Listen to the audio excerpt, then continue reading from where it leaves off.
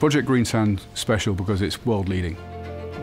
Putting CO2 into a reservoir for the sole reason of permanently storing and capturing it over a long period of time. We would like to be the first to get that done. Back in December 2020, we got the grant from the government, so we could actually go out and do a physical test, a pilot test, which is what we're about to conduct now. So instead of extracting oil, we're going to inject CO2. Project Greensand is a very smart way of using existing platform and actually reversing the flow. The vessel is hooked up to the tubing on the drilling rig, and from there CO2 is being prepared, gotten to the right temperature, the right specification, and is then being pumped all the way down to 2,000 meters, where it is then injected into the reservoir. And then that CO2 is going to sit there basically forever.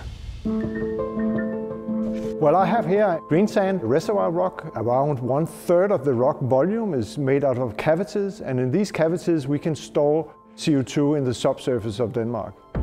The CO2 is actually not injected as a gas, it's actually injected as a compressed liquid.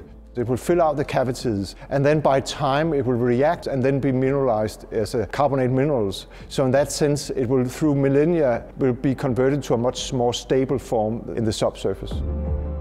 And in addition to that, it's also capped by a thick mudstone that helps to give natural protection for CO2 to escape from the structure.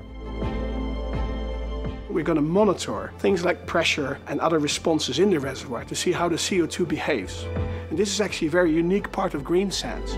Very few, if any, CCS projects take this step.